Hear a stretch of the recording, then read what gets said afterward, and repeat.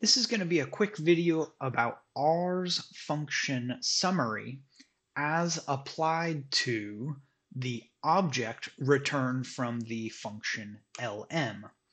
So here it is. R has a function named summary that can follow the function call to lm.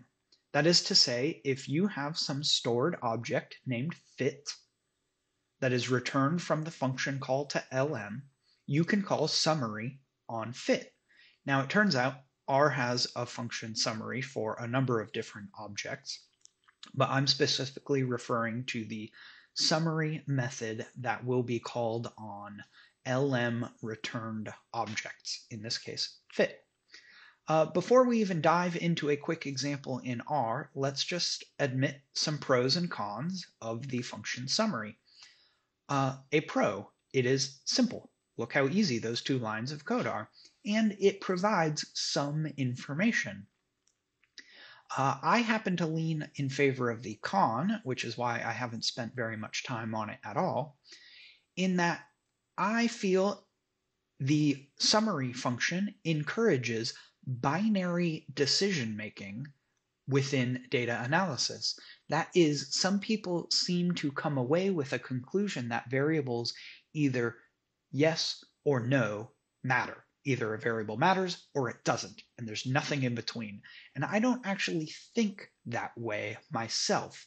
If there's a data analysis where I'm like exploring some physical concepts and the empirical data I have behind those physical concepts, then I think there's going to be a richer theory about the relationship between these variables, or often there's a richer theory about the relationship between some variables than contained within the data itself. Something like an idea behind the greater part of statistics is that there is variation in data, and we just kind of need to, in my opinion, accept that variation to a greater degree in our data analysis. And I don't think the function summary helps people do that. So I generally try to avoid it because I think the encouraging of binary decision making is thoughtless data analysis.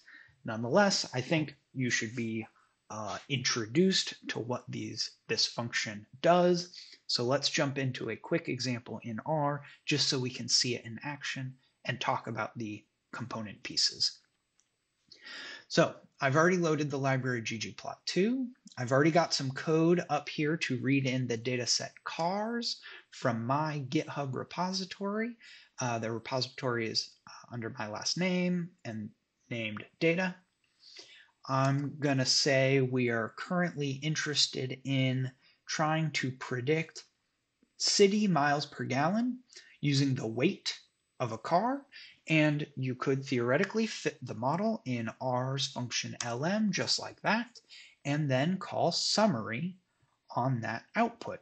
You actually get quite a bit of output, so let's just make some space for it.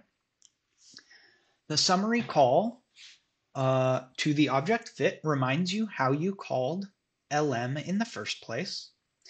It presents for you a reasonable, quick analysis of the residuals from this fitted model. You can use these numbers to help you determine the approximate normality of the residuals. And then here is the part most people focus on when they are looking at this output.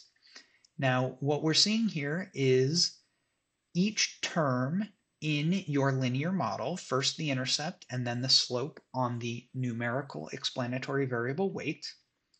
And then in columns is an estimate of each of those coefficients. So that would be like the same that you'd get out of this. And then standard errors, which are the estimates of the sampling distribution for estimates of the standard deviation of the sampling distribution for each of the coefficients in turn. So you can see there's a lot less noise on the slope than there is on the intercept. And then the next 2 values are where that binary decision making starts to come in, only aided inappropriately by these asterisks that follow. Oftentimes people will use these values here, which are called p-values, to make a decision about the importance of any particular coefficient in the model. It's not great decision making, but it is a common practice today that if a p-value is less than 0.05, people will often just say that's an important variable in this model. The world doesn't work quite as simply as that. Nonetheless, this is the output people use to try to determine the importance of coefficients in a linear model. I would much prefer to look at standard errors, confidence intervals, and think critically about the reason there's an intercept or a numerical explanatory variable weight in this model, and make a decision from that. Nonetheless, here's what function summary does as applied to an LM returned object.